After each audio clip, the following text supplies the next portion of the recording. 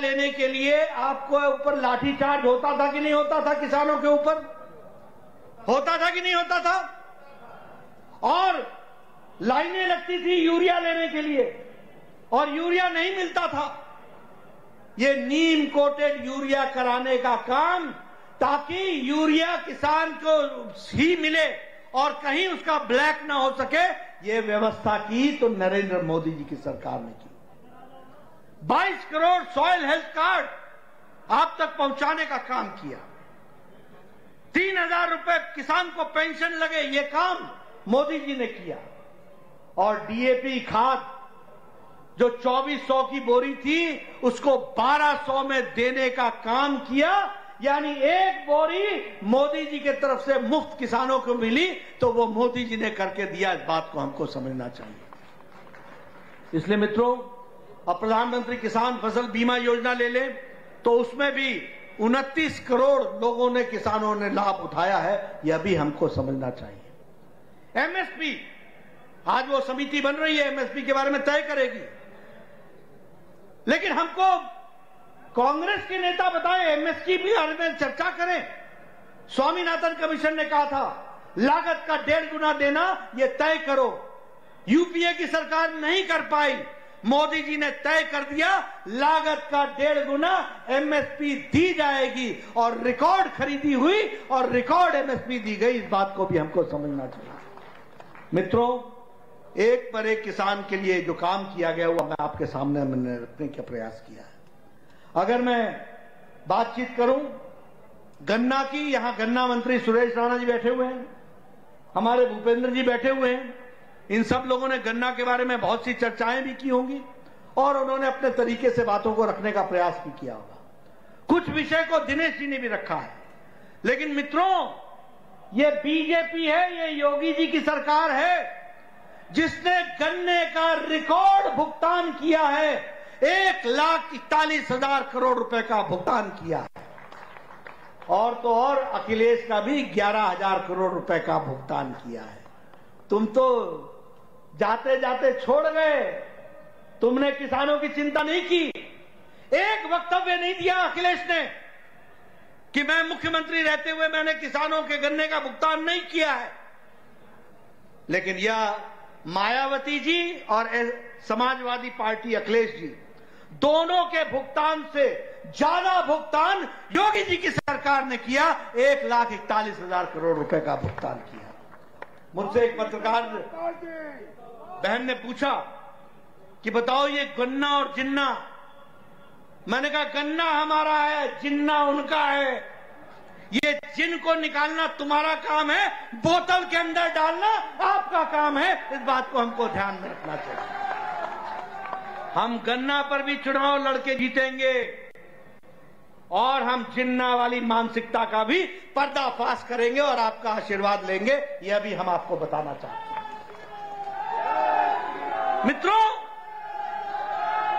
मित्रों, मायावती जी के समय में लगभग 20-21 चीनी मिलें बंद हो गई।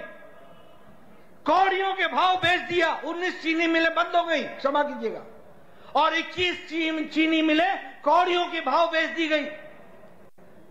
अखिलेश के समय 11 चीनी मिलें बंद हो गई। कोई पूछने वाला नहीं। आज आकर के जवाब दें लोगों को, ये चीनी मिलें क्यों बंद हुई। और ये चीनी मिलों के खुलने का काम योगी जी के बाद शुरू हुआ, सुरेश जी के, भूपेंद्र जी के आने के बाद शुरू हुआ। इस बात को हमको समझना चाहिए।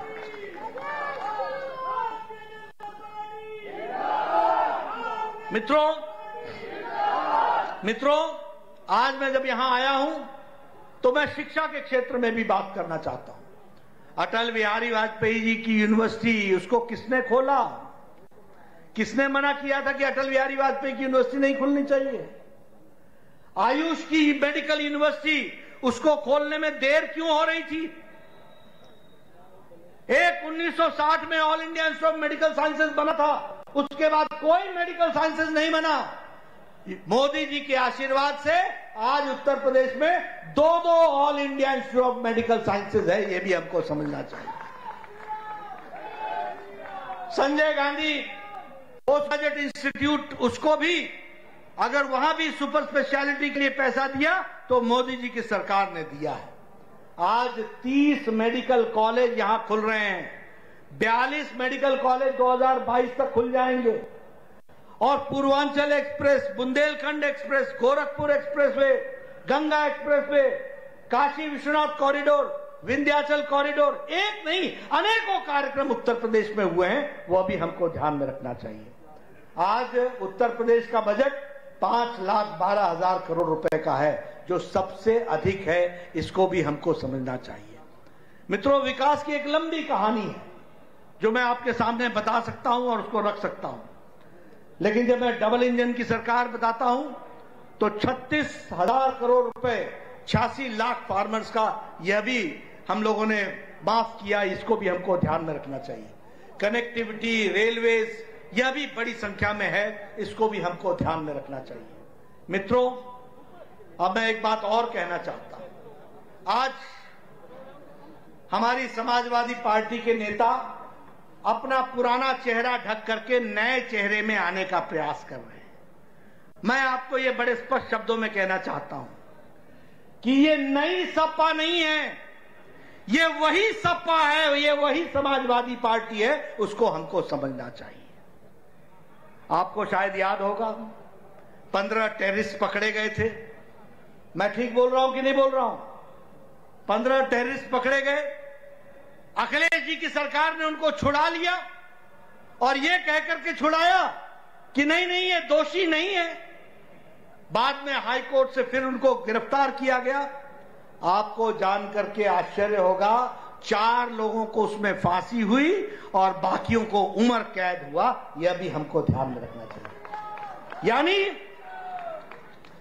ये जो वंशवाद के प्रोडक्ट हैं, ये राष्ट्र के हित को किस तरीके से वोट की खातिर बेच डालते हैं, इसको भी हमको समझना चाहिए।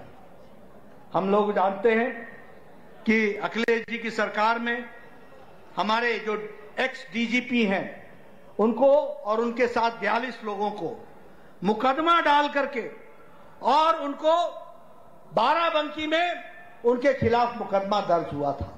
आज उससे भी, और वो भी जानलेवा का केस बना करके उन पर किया गया था और उसकी भी लड़ाई लड़ी गई और उसमें भी जीत हासिल हुई है। मित्रों, हम प्रजातंत्र के पुजारी हैं और वो दंगा तंत्र के पुजारी हैं, यह भी हमको समझना चाहिए। वो दंगा में विश्वास करते हैं।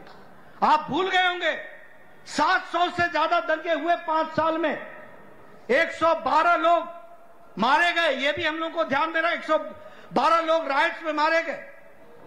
उसी तरीके से 27 अगस्त 2013 अभी भी भूला नहीं जाता। और सचिन और गौरव, 2 भाई, दोनों का जिस तरीके से मर्डर हुआ और मर्डर होने के बाद जो लोग उसमें पकड़े गए थे उनको छुड़ाने का काम किया था तो अखिलेश जी ने किया था। इस बात को भी हमको ध्यान में रखना चाहिए। मित्रों, ये सारी बातें मैं आपके सामने इसलिए रख रहा हूं कि ये नई सपा नहीं है, ये वही सपा है, इसको भी हमको ध्यान में रखना चाहिए। आज कम्युनल टेंशन्स कहीं देखने को नहीं मिलता है। कोई भी व्यक्ति, सब समाज में सब बराबर, सबका साथ, सबका विकास, सबका विश्वास। लेकिन आप याद करो, कैराना को याद करो, पलायन को याद करो, मुजफ्फरपुर के दंगों को याद करो। यह प्रजातंत्र नहीं था, यह दंगा तंत्र था। और इस दंगा तंत्र को समाप्त करके योगी जी ने यहां पर शांति, अमन, चैन और विकास की एक नई कहानी लिखी है। उस बात को हमको समझना चाहिए। इसलिए मैं कार्यकर्ताओं से यह अपील करता हूं कि आप पूरी ताकत लगाकर बूथ में विजय हासिल कराने के लिए पूरी ताकत आप लगाएं, पार्टी को विजयश्री दिलाएं और पार्टी के विजयश्री के माध्यम से उत्तर प्रदेश विकास की एक नई कहानी लिखेगा। योगी जी के नेतृत्व में उत्तर प्रदेश आगे बढ़ेगा और मोदी जी का आशीर्वाद हमेशा उत्तर प्रदेश को मिलता रहा है और मिलता रहेगा, ये मैं आपको बताना चाहता हूं। लेकिन मित्रों, हमारी जो जिम्मेवारी है, बूथ की जिम्मेवारी है, उसको आप पूरा करेंगे ऐसा मैं मानता हूं। आपने मेरी बात सुनी, आपका बहुत बहुत धन्यवाद। जय भारत, जय उत्तर प्रदेश। और इस बूथ अध्यक्ष सम्मेलन में आपने कार्यकर्ता